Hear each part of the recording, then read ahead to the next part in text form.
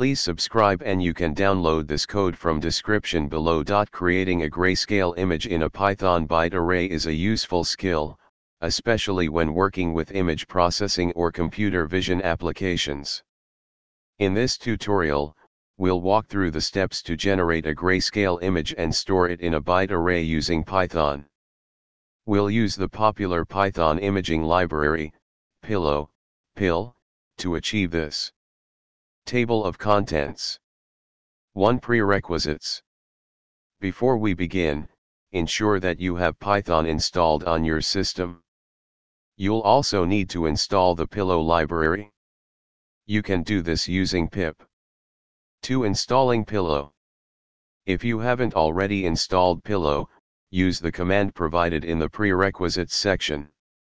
3. Creating a grayscale image. Let's start by creating a simple grayscale image using PIL. We'll create a blank image and fill it with grayscale pixels. This code creates a blank grayscale image with dimensions 200 x 200 pixels. You can modify the width and height variables to adjust the image size.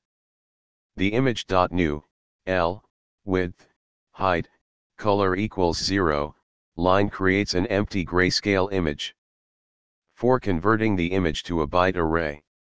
To convert the grayscale image into a byte array, you can use the toBytes method provided by PIL. Here's how to do it. Now, byte_array contains the pixel values of the grayscale image. 5. Saving the byte array as an image, optional. If you want to save the byte array as an image for future reference, you can do so by creating a new image from the byte array. This code will save the reconstructed grayscale image. You can change the file name or format as needed. That's it. You've successfully created a grayscale image in a Python byte array using the PIL library. You can now use this byte array for various image processing tasks, or save it to disk for further analysis or sharing. ChatGPT.